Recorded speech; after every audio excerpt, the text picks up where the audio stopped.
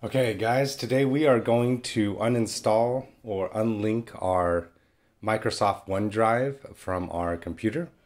So this is part of an ongoing project to convert this mini Razer laptop into a full subscription fee computer. So this is going to be one of the first things we'll be doing today.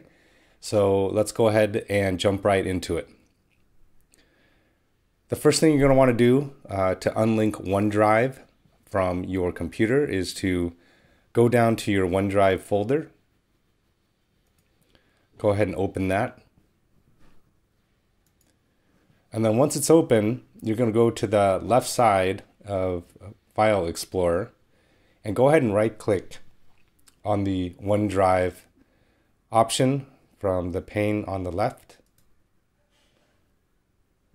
And once you right click, the pop-up window appears. We're going to go down to OneDrive and select Settings. And then from the Settings window, you're going to see this option to unlink this PC.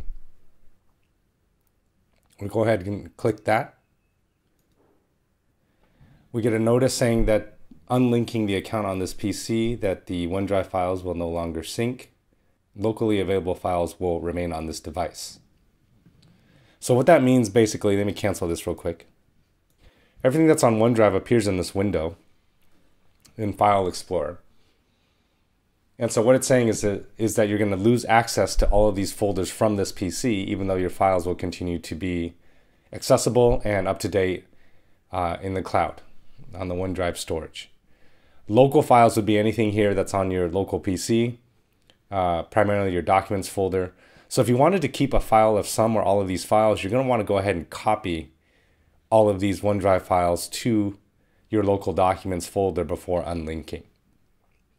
So once again, let's go back and right click on the OneCloud option. From the pop-up window, scroll down to OneDrive settings. And at this point, you can unlink this PC. We're going to go ahead and confirm unlink account. And your computer will proceed to unlink your OneDrive account. All right, that does it for this short tutorial on how to unlink your OneDrive. And once that's done, you will no longer have access to this option here with the OneDrive link in your Windows pane. All right, I hope you found this video helpful. If you want to stay tuned for upcoming videos of essentially moving to trial software to save some money, or to cut back on perhaps features you have not used in many years like myself.